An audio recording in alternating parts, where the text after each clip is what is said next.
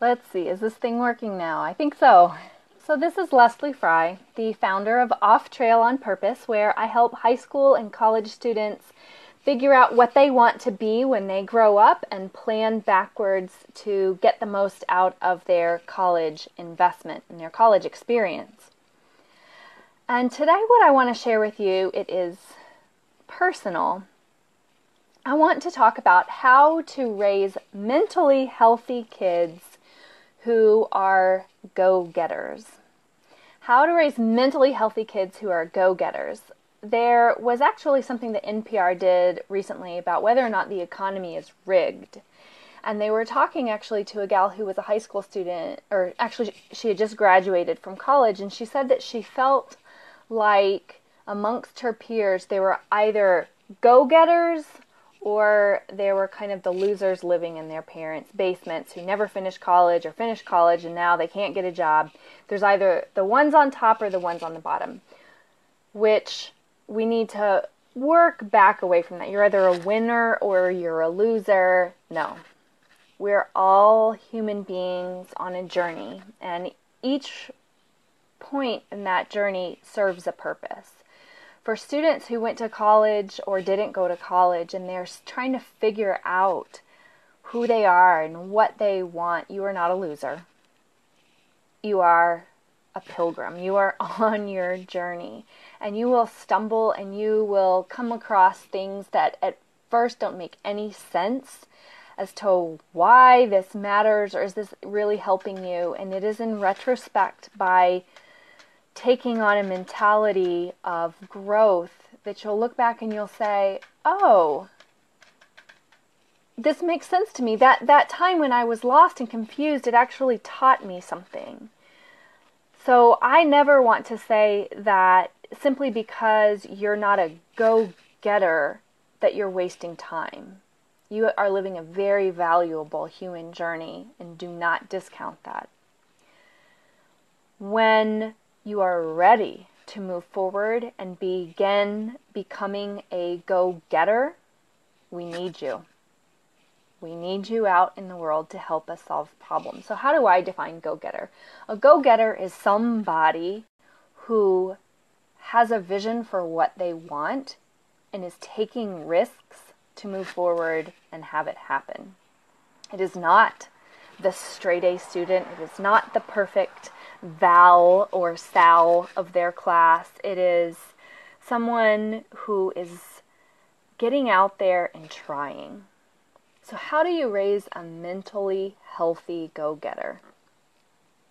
The personal part for me goes back into my story. I thought that becoming a go-getter back in the day when I was 15 meant that I needed to be at the top. I needed to be seen as a top banana, a leader, a kid who, when adults talked about me, they would go like this, oh, Leslie, she is such a good kid. That's what that more than having good grades, I just wanted adults, teachers, my parents, the director of my theater group, I wanted them to think of me as this great kid. And in my pursuit of becoming a great kid, I learned how to burn the candle at both ends. That was a phrase that my parents used a lot. Burning the candle at both ends. Somewhere along the lines, I got to where I not only burned the candle at both ends, I cut the candle in half and started burning those ends. And then I would cut that into fourths, and I burned everything.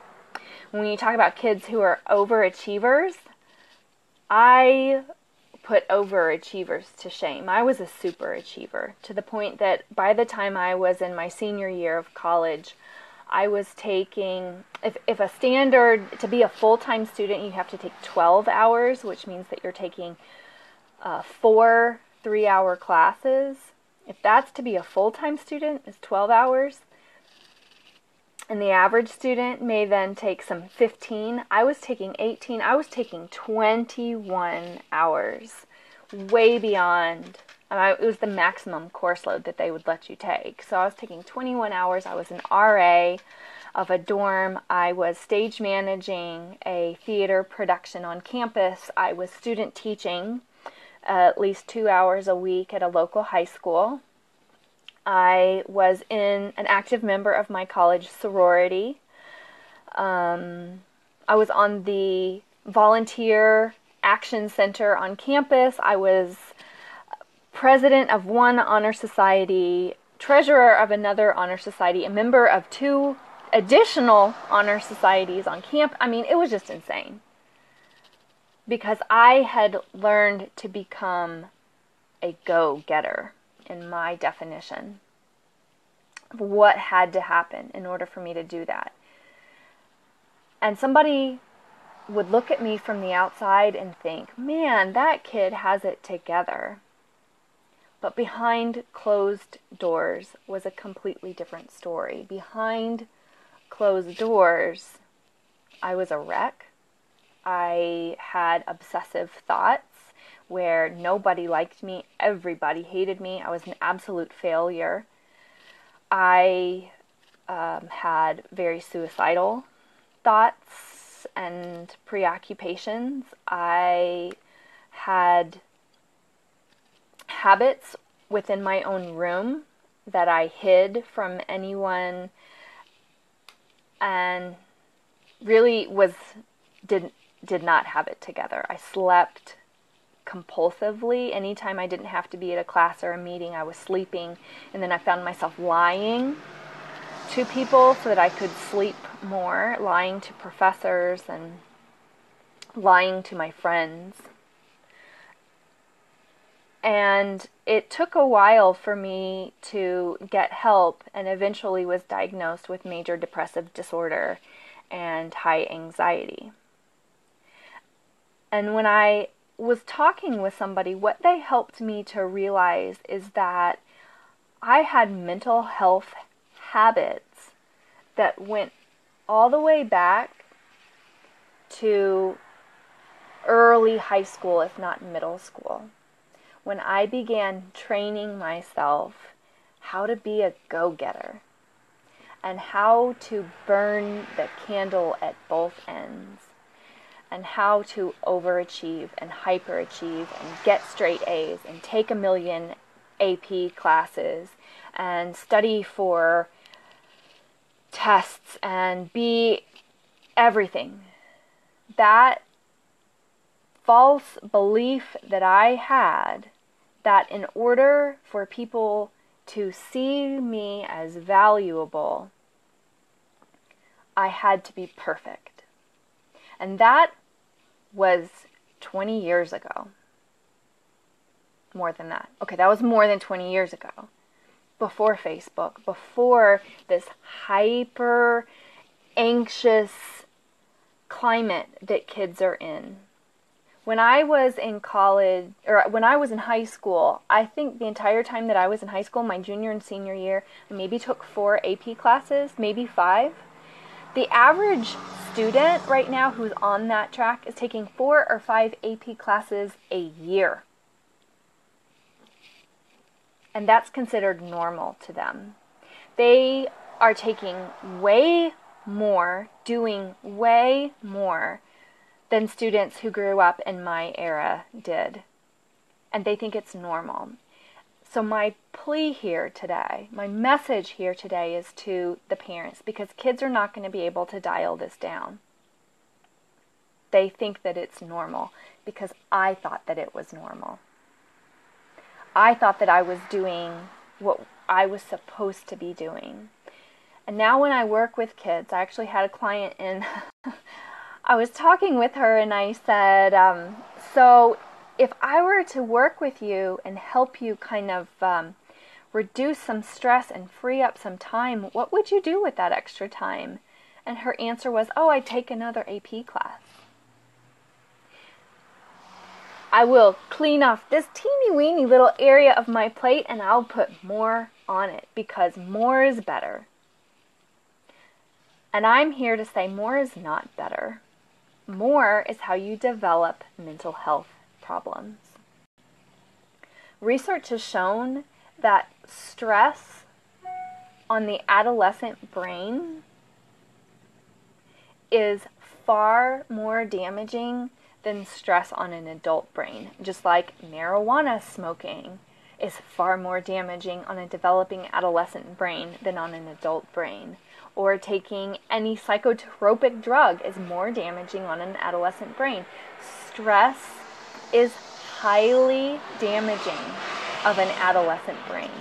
And yet we are asking adolescent people to take on adult habits and adult stress levels, and then training themselves to develop these hyperactivity phases, and then they crash out and sleep like I did, or do things to escape the amount of stress that they're under.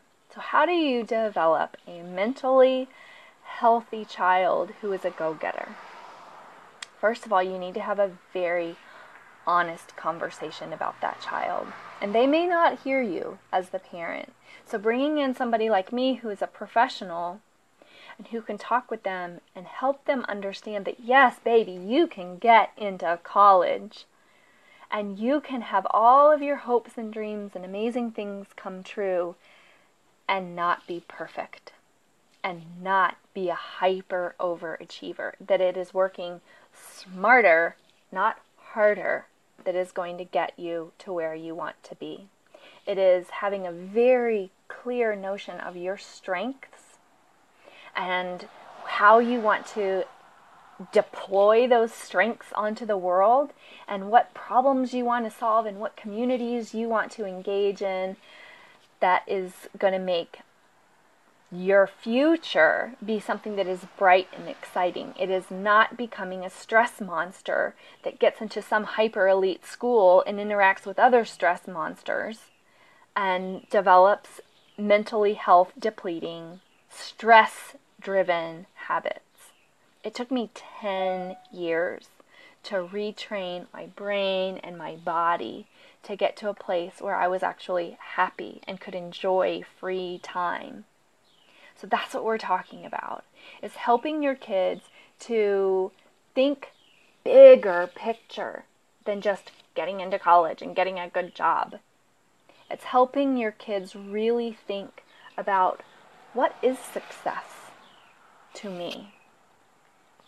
What is going to make me really engage in the world on a long-term basis? What do I want to learn? What do I want to experience so that I can really feel excited and be job ready when that time comes around, and not feel like I have to be perfect? Because employers are not looking for perfect. Because if they were looking for perfect, they would hire nobody. None of us are perfect. They are looking for people who have some really cool experiences, and that does not require perfection. They are looking for people who work hard, not work perfectly. That's what it means to be a go-getter, is learning how to engage people who are doing the things that you really want to do and figure out how you can be a good player on their team. It's thinking about life as a long-range strategy. These kids nowadays, they're going to live till they're like, 139? They're going to have lifespans, if we are lucky and we don't pollute the heck out of this world, they're going to have amazing adventures.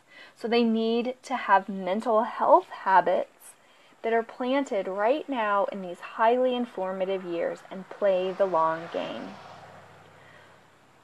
So that's the message that I want to share today, is stop buying in to the stress train that our culture is teaching. It is not healthy. It is not helpful. It is not about that. That is not how you're going to help your kids be successful, is to be stress monsters. Trust me, I know. The part of life that is going to really help your kids be successful is training them right now how to have balance. So one way that you can help them start doing that is by getting a free resource that I offer on my website. It's really easy to access it. What you want to do is here on Facebook, if you haven't already, you can like the Off Trail on Purpose page, and there's a little blue button on the top header that says sign up. And when you click that, it'll take you into a link where you can sign up for something called the 150-word email to get colleges to want you. It's a strategy that has nothing to do with SAT and AP classes and becoming a stress monster, because colleges are recognizing that stress monster students don't work well in the long haul. But how to actually communicate with colleges and have a long-range strategy where you can be the arbiter of your college experience and really be the one who paces out the conversation. So if that sounds interesting to you, again, jump onto the website here, or go onto Facebook and use that sign up tab to get your copy of the 150-word email to get colleges to want you. And keep questions coming. I love answering these. I'm going to start doing these videos every day, Monday through Friday. I took yesterday off because it was Labor Day. But every day, Monday through Friday at 2:30, so that you can begin tuning in and getting some good insight. Sometimes the videos will be longer, sometimes they'll be shorter, but looking forward to connecting with you. Thank you so much for your time, and help your kids be go-getters without developing stress monster habits. Help them be mentally healthy. Thank you so much. See you next time. Bye-bye.